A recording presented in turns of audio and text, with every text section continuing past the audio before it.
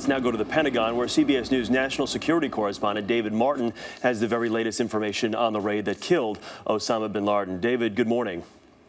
Good morning, Chris. As Bill has reported, President Obama gave the order on Friday to send American commandos deep inside Pakistan to attack bin Laden's hideout, which turned out to be a $1 million villa. The clandestine attack, executed by up to 25 Special Operations Forces working for the CIA, took place early Monday morning in Pakistan at a large compound in an affluent suburb of the capital of Islamabad. Two Black Hawk helicopters approached the hideout. One of them suffered a mechanical failure as it came in and made a hard landing. The commandos, mostly Navy SEALs, stormed out of the helicopters and into a three-story building at the heart of the compound. A firefight erupted. Bin Laden is said to have resisted, but was killed inside the building, along with one of his sons, two couriers, and a woman used as a human shield.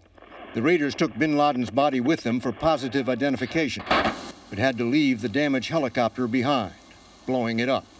In accordance with Muslim custom, bin Laden has to be buried within 24 hours of his death, and officials say he is being buried at sea from the deck of a U.S. Navy warship.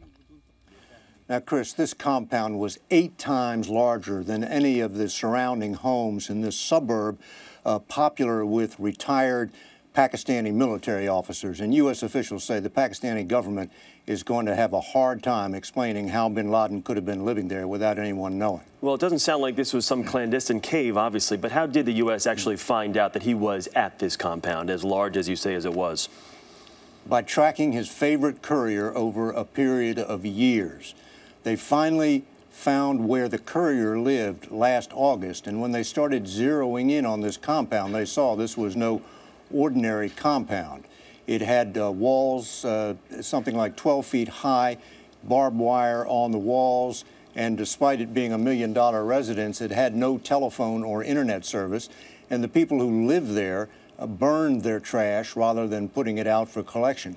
And then finally, after months of surveillance, they saw that the number of people living in that compound coincided with the number of people thought to be living with bin Laden as members of his immediate family. So it sounds as though he was actually hiding out in the open. David, let me ask you about, as far as, did the U.S. ask for any type of permission from the Pakistani government before taking action?